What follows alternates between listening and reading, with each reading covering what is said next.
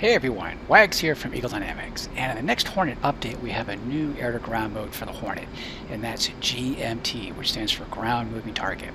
And as the name applies, is used to acquire and track moving ground vehicles. So let's take a look at this. First we'll go to the air-to-ground master mode, of course. And here on the right DDI we are in map mode right now. Let's press this OSB one time to go to GMT, Ground Moving Target. And we can see we have 4 bricks out there, each of those bricks representing a different moving target. Of course it's only going to detect moving targets, not static targets. We can see our range scale right now. We're at 20 miles. We can go to 40 miles, all the way down to 5 miles, 10 miles, and then back to 20.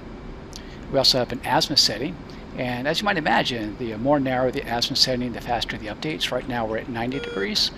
We can go to 20 degrees, 45 degrees, and circle back to 90. Let's go to 45 for now. Here at the top we have the interleaved option, and when that's enabled, alternate frames showing the map, so that way we can actually correlate each of these GMT hits with the map.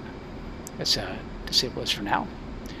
Now to target these vehicles, let's go ahead and go sensor control switch to the right to set the TDC.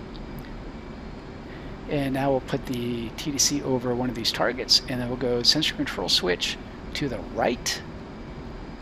And that locks it up. And now here we can see the target. We have its vector stem, its ground speed, and its direction.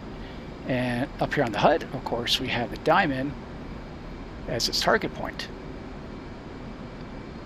Now what's handy is we could go ahead and bring up a Maverick at this point.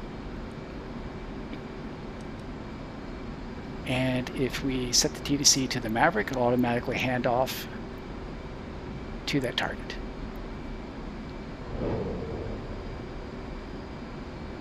So I hope you enjoyed this little explanation on the upcoming GMT mode, and I will see you next time. Thanks.